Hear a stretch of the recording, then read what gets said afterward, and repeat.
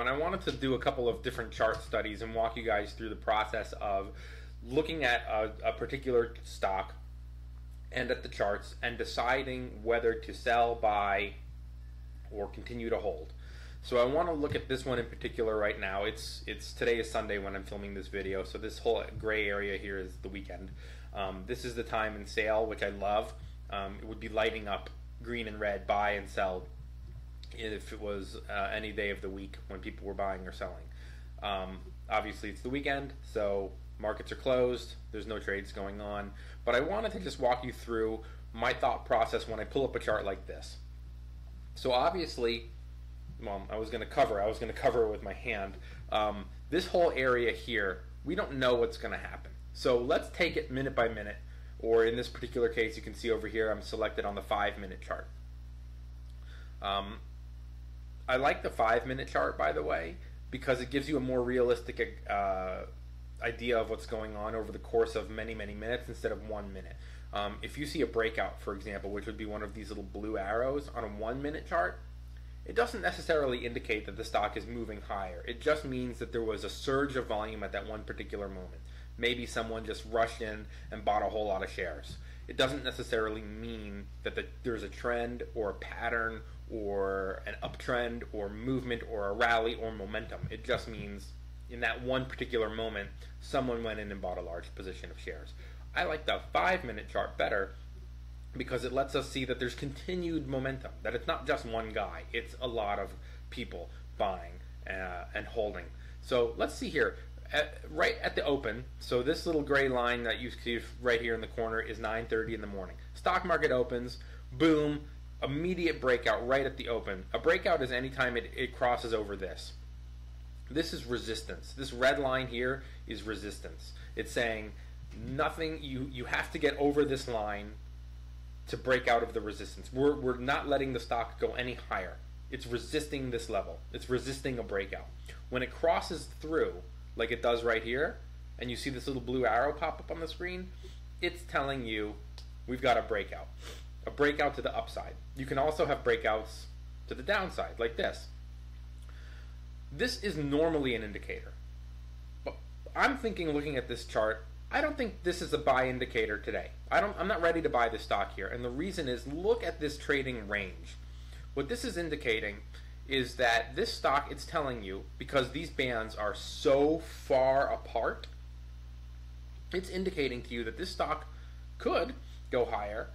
It could, you can see if you follow this cursor, this gray line at the top of the screen all the way to the right, it could break over $2.37. That's where it's currently trading right here. And it breaks out. It's telling you it might potentially go higher. But it's also saying it has this whole range here to play with, which means just as easily as it could be 237, it could also be 216. And it could go anywhere in this range.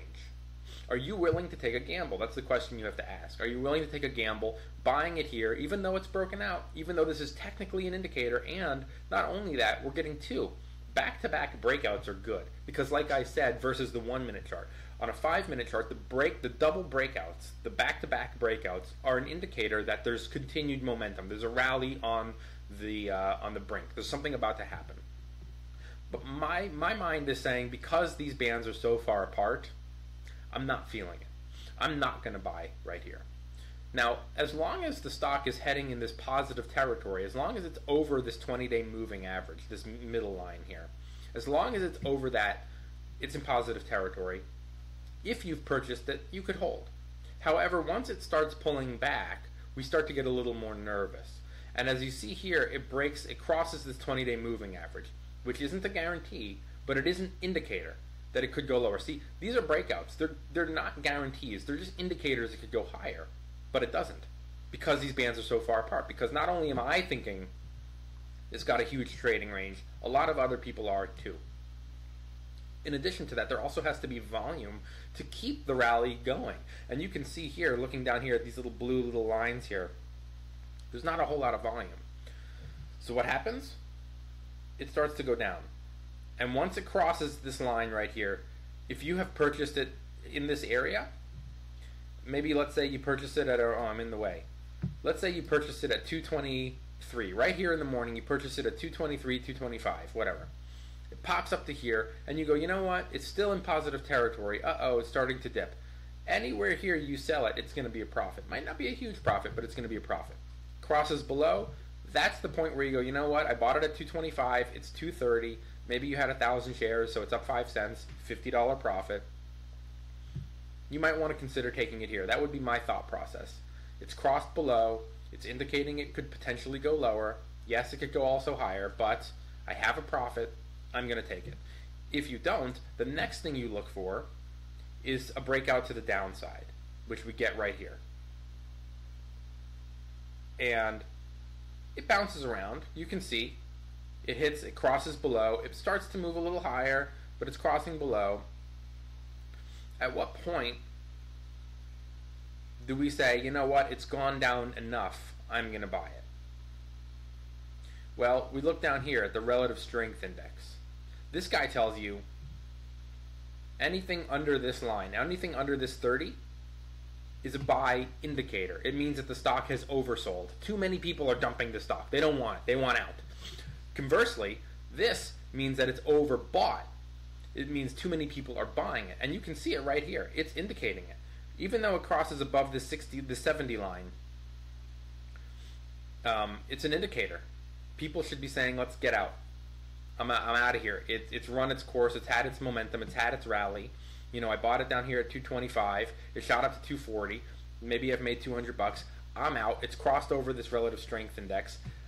That's a signal to me, not a guarantee, but a signal that perhaps it's too many people are buying it. Same as down here. If it crosses this line, it's an indicator that too many people have sold it, and it might rebound. It might break out and start moving higher again. Not a guarantee. And also, as you notice, it doesn't actually cross this line. So the question you have to ask yourself is, realistically, how much room could this stock go lower, right? We're all the way up here at 240.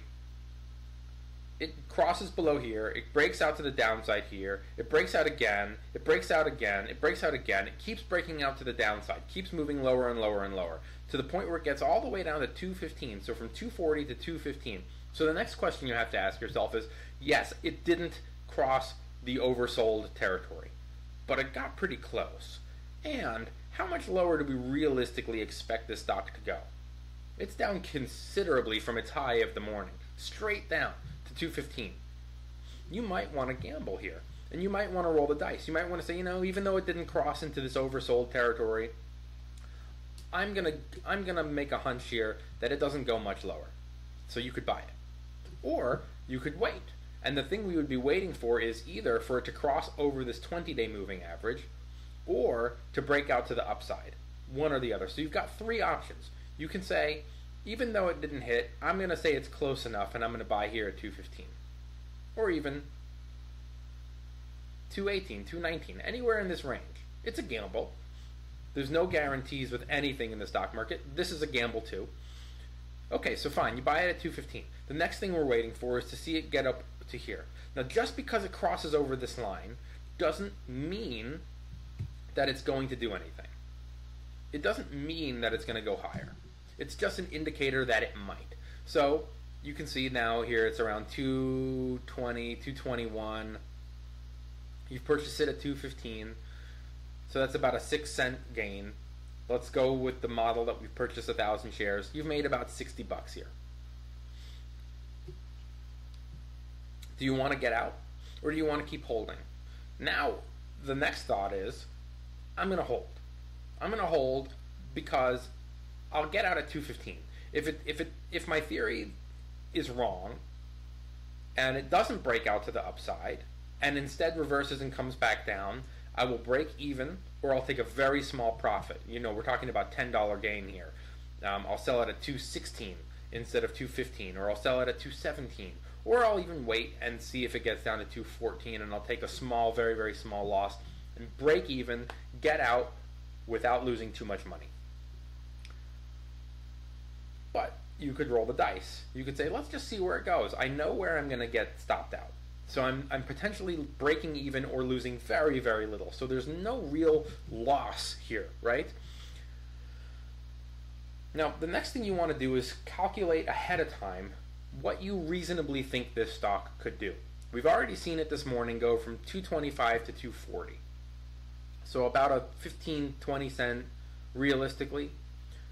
Now, just because a stock does something in the morning, just because it goes from 225 to 240 in the morning, doesn't mean that it'll do it again in the afternoon, or the next day, or the next month. But if you watch this stock over the long term, over weeks, potentially, and you see that this stock does trade within a range of, say, anywhere from 10 to 30 cents a day, you can start calculating. So you would open up your calculator over here, and you would say, all right, I bought it at 215. If it gets to 230, I'll make $150. I'm pretty happy with that. But I want to talk about not being so literal when it comes to stocks. I think a lot of people get hurt because they come up with these hard and fast price numbers, right? I will buy it at 215, I will sell it at 230.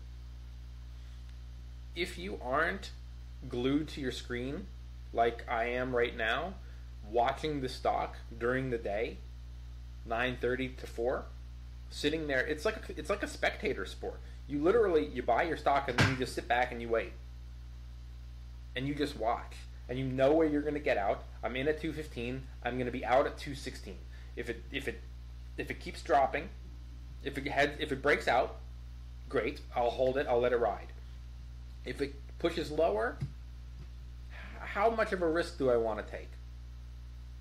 So I'll get out at 215. But I also have a target price in mind, which is around 230. But it has to be around 230. You can't be so literal here, because stocks don't work that way. You can't say I will buy it at 215 and I will sell it at 230 and I will make exactly $150. You have to be in ranges. You have to say, all right, look, my goal would be that it gets up to 230. That would be nice. And anything over that I would consider a bonus. But it might not do that. So you have to sit there and you have to watch. And you have to keep in mind that anytime it crosses down below this 20-day moving average, we're starting to get nervous and we might want to exit, because look what happens when it crosses below. These kind of indicators work because so many other traders use them too. So if I'm watching, waiting for it to cross below this 20-day moving average, everyone else is too. And so if I'm going to sell the second it crosses this 20-day moving average, everyone else will too. But just like this stays on the negative trend of the day, now you see that it's reverse course and it's staying on the positive side of the day. Even though there are some pullbacks here, all these reds are people selling. But it never gets even close to this 20-day moving average. So one theory is to say, I'm just going to sit back and let it ride. It might push higher gradually. It might break out a couple times. And you see it. There are two, like I said earlier in the video, two back-to-back breakouts. That's really good. We like those back-to-back breakouts. But we're also keeping an eye on the relative strength index, because we want to keep in mind that anytime it starts to get close to the 70 line, just like people who follow this 20-day moving average and it crosses below and they sell, other people follow this line too. So anytime it crosses over this 70 line, we start to get a little nervous, because we know that a pullback could happen, just as it did here. Crosses over, look at it over here. Crosses over, and then straight down. Not a guarantee that it'll happen that severely, or even at all. They're just indicators. So at what point do I take my profit? Well, keeping in mind that this gray line here is 4 p.m., this is when the markets close, so we're around 3 o'clock in this area, 3:40, 3:45, we're getting closer and closer to the market close. The questions you have to start asking yourself at this point are, what day is it? Right? So this is a Friday that we're looking at right here. This is the Friday. Do I want to hold this or any stock over the weekend? The next question you have to ask is, what time are we living in? Donald Trump is our batshit insane president. Do you really want to be holding a stock over the weekend with this guy in charge? Anything could happen one day to the next. He could say anything stupid on Twitter and tank the markets on Monday. Do you really want to be holding over the weekend given that he's the president? The last question is, we're in the midst of a global pandemic.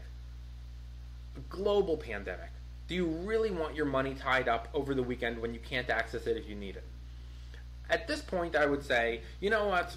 I'm probably going to sell this stock here. We're getting close to the close.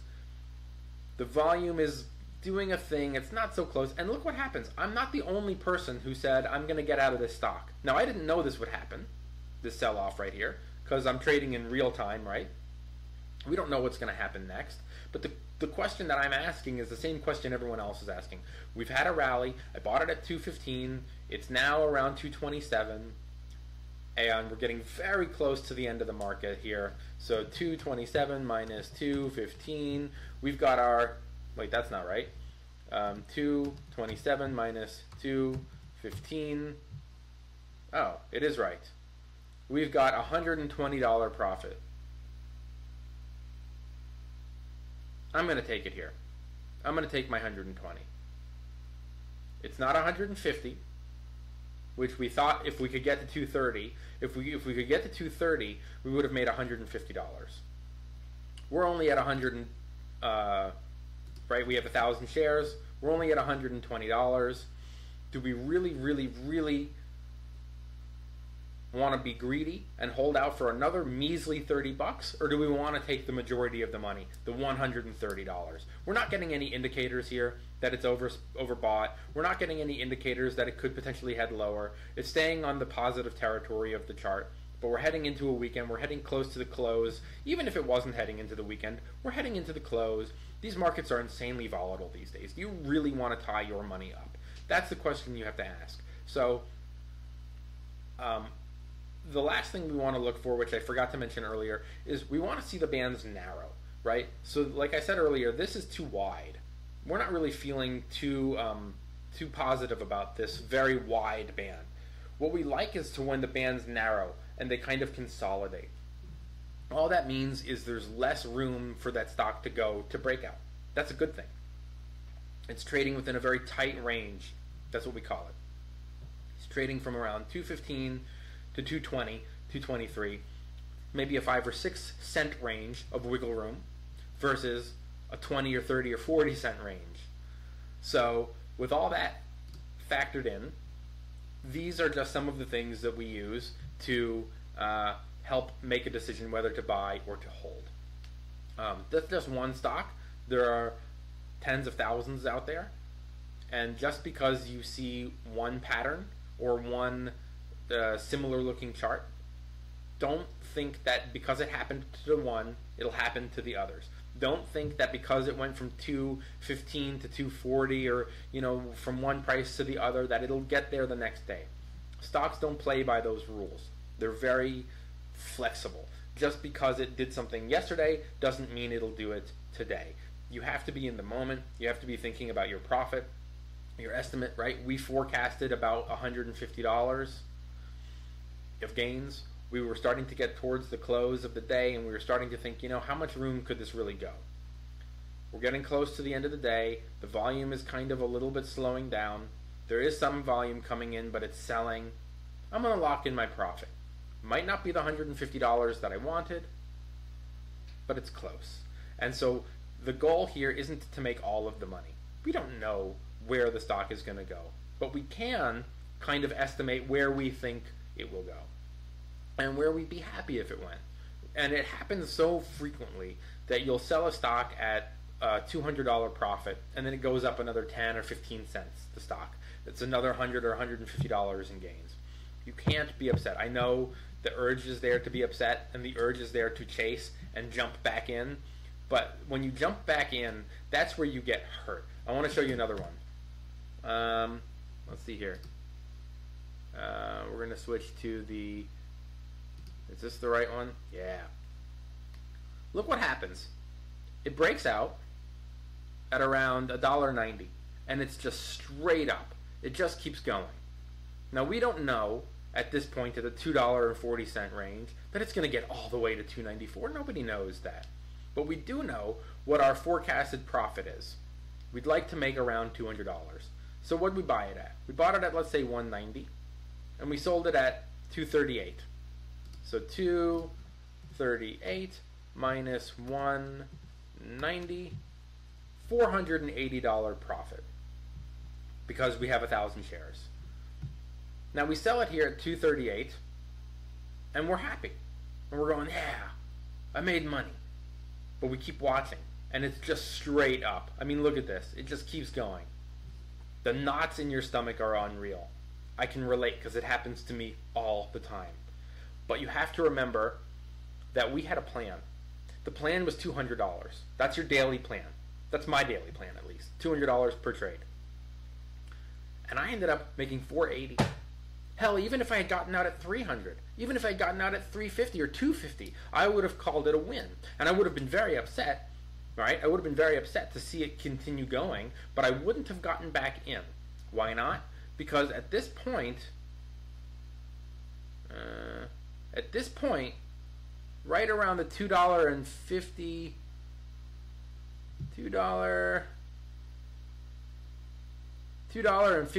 range, it looks like,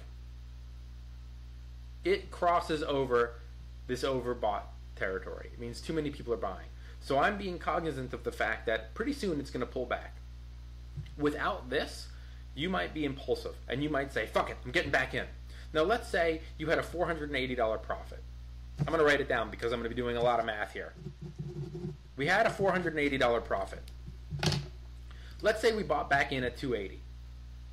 And it goes up to 294 and we keep holding. We don't sell. And it starts to drop now, precipitously. Now we've got a loss, right? We're in at 280. We're at a loss now. It's 262. This is why I don't chase. I take my profits. I walk away. I don't even look at the chart. I look at the chart much later. An hour later, even maybe sometimes after the markets have closed. Because I don't want to feel like I've missed out. And even I, who have been trading for 8 years, might want to rush back in. But look what happens when you rush back in. You know, some poor guy bought this stock at 294, and I hope that he sold it as it started to drop, and I hope he didn't hold. Because look what happens here. Let's say you buy it at 280, and it goes all the way down. Now, this is why I was talking about in an earlier video. These big ranges make me nervous, because it's telling me that this stock can go anywhere from 249 all the way down to, what are we, 130. That's terrifying. It's a precipitous drop. And look what happens. It crosses below this 20-day moving average, and it just keeps going lower. It goes all the way down to 170. Now, our guy who bought it at 280 might be thinking, because he's a novice, he's new to this, well, it went from 180 to 294 yesterday, so it'll do it again the next day, or eventually. There's no guarantees to this. So now let's take a look here. It's 280. It gets down to 170. That's his loss, $1,100, right? That's his loss, $1,100. So he made $480 when he bought it and then sold it. But then he was impulsive and greedy and wanted to get back in. So he bought it at 280 and he held it. He didn't sell because he couldn't admit that he had rushed in and had done something foolish. What he should have done was bought it at 280. Well, he shouldn't have bought it at all, but if he did, he should have bought it at 280 and said, how much of my 480 am I willing to lose? How much of that profit am I willing to eat in on? Maybe $80 worth? I'll take a loss if I lose $80 on this next round of trades. So it has to go down 8 cents. So he buys it at 180. If it goes to 172, that's where he gets out. And he loses 80 cents, right? So he buys at 180. He sells at 172. He loses $80 from his 400. So he still is overall with a big win of 480 bucks.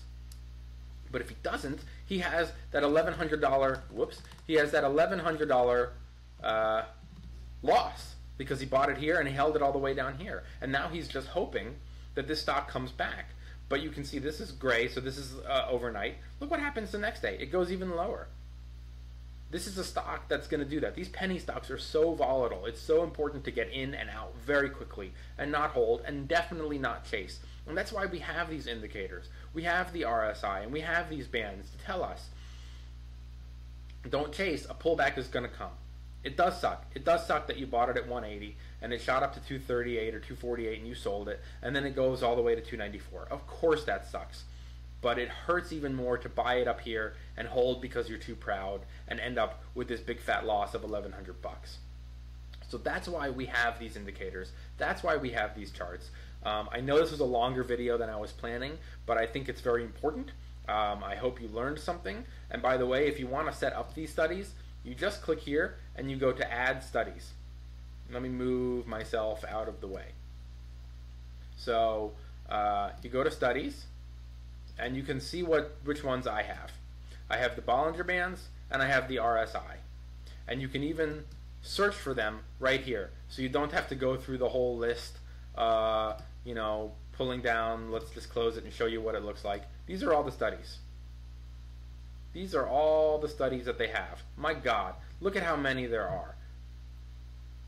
So forget going through and looking. Just type in, just go to Edit Studies and search for what you want.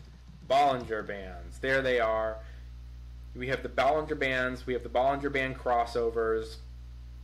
The crossover is this little breakout. And then we have the relative strength index. And that's how you set it up. You hit apply, you hit OK, and you're set. Anyway, I hope you thought this video was helpful. If you did, please like, please subscribe, and have a good day. Thanks for watching.